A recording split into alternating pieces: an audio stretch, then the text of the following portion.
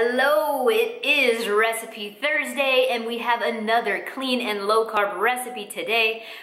Y'all voted on this one, you vote every week. But today we are making chili chicken meatballs. Now I know my buddy John, 2 floors up, is gonna love this one. Let's get to it.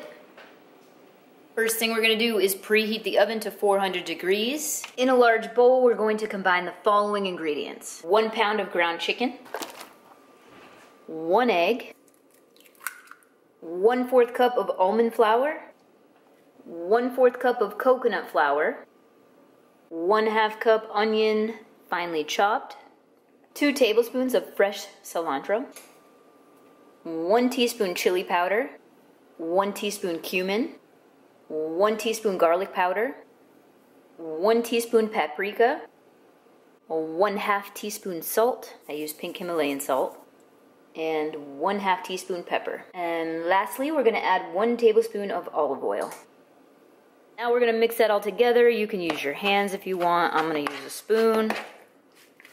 Just make sure everything is mixed up. All right, now we're gonna roll this into 1.5 inch balls and add them to a baking sheet lined with parchment paper. It's gonna make 16 balls, okay?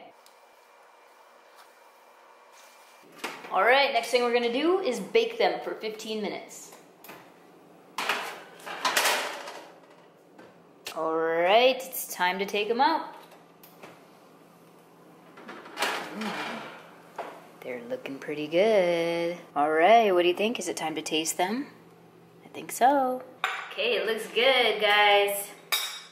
This week, I am pairing my meatballs with our newest Mexican ketone flavor, Hibisco.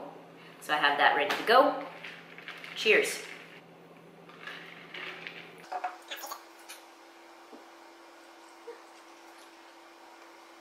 Okay, those were really good. It tasted kind of like taco meat, but was not, because it was a meatball. Taco meatballs, I guess? I don't know, but it was good. I like it. I think I could get really creative with that, make some kind of like Mexican, Italian infusion or whatever. No, all right, so that makes 16 balls, right? 4 balls per serving. So you're gonna have 304 calories, 5 net carbs per serving. So pretty good as well. I actually bought myself a spaghetti squash. I'm gonna add some sauce to it later and see how that tastes, but I'm thinking I'm gonna save some and really maybe try to get creative in Mexican meatballs, you know what I mean? But super good, 2 thumbs up. I highly recommend this one. And that's it for Recipe Thursday. And remember, I'll be back here again next week with another recipe. And if you're not in the Facebook group yet, get yourself in there. You get to vote which recipe I make on Mondays. I add it to my Facebook group.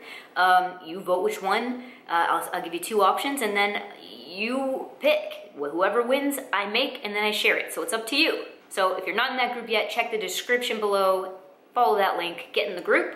And until then, see you next time. Peace.